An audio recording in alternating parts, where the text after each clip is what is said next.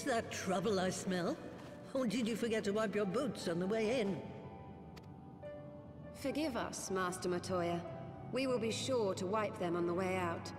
And may I say how glad I am that age has not yet deprived you of your senses. Ever so quick-witted, aren't we? To the detriment of your manners. Well, out with it then. What do you want? Pray, allow me to introduce myself, Master Matoya. I am Krile, of the students of Baldessian. I hope you will excuse our unannounced visit. Baldessian, you say? Ah, yes. The old coot set up shop on the Isle of Val, didn't he? Regrettably, our order's headquarters and the isle itself were obliterated by a magic of immense power. I have the blessing of light to thank for my own preservation. Krile, you too possess the Echo. Well, yes, of course I do. Our order is devoted to uncovering the mysteries of Hydaelyn and interpreting her will, particularly through the study of her gift to us. It was in the course of these studies that I met and subsequently befriended Minfilia. She and I have rather a lot in common. I had no idea.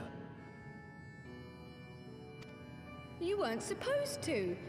Not that I wanted to deceive you, you understand, but precautions had to be taken. Yes, yes, that's all well and good, but you still haven't told me why you're here. The students of Baldessian are gone, and there is naught I can do to change that. But the signs of the Seventh Dawn can yet be restored, and my dear friend found. You have in your possession an ancient crystal of light, one you call your crystal eye. I believe I can use it to focus my abilities and locate one of the missing scions. And there I was, thinking you might want to make use of my years of experience. Oh, wait here.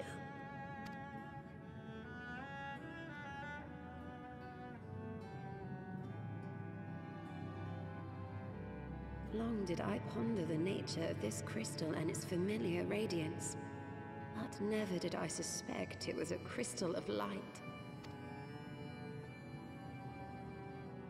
On the cusp of an umbral calamity, souls blessed with the power of the Echo invariably appear. To aid these, her chosen warriors, Hydaelyn bequeaths to each a slither of her strength in the form of a crystal of light. But as her strength wanes, so too does the potency of her gifts.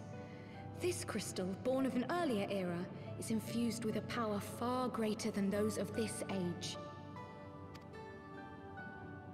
You could travel the length and breadth of the land and not find a crystal even a fraction as pure. Its value is beyond measure, as are the risks inherent in its use. No two manifestations of the Echo are alike. I, for example, can converse with beings of every shape and size, excepting beasts, contrary to what others would have you believe. Language has nothing to do with it, of course. Rather, I am sensitive to the whispers of the soul. Their intent, their very essence even, the traces of which serve to guide the elementals to Y'shtola. Far-fetched though it may sound, I believe that with your crystal eye, I may be able to pick up where they left off and follow the remaining trail to Thancred. That is, if I have your permission.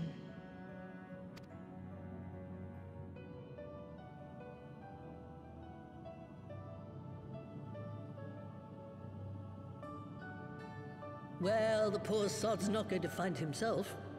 So, as long as you don't drop it or take it out of my sight, you may do with it what you will. Thank you, Master Matoya.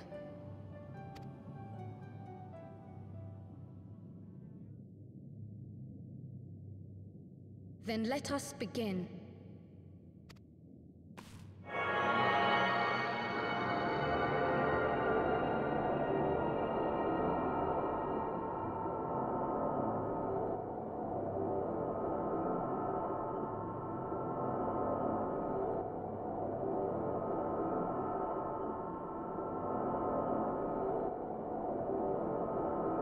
Black Shroud. The trail continues to the north and west, towards a mountain, the foot of Somme Arl. It was a near thing, but he was not deposited within the rock. I think.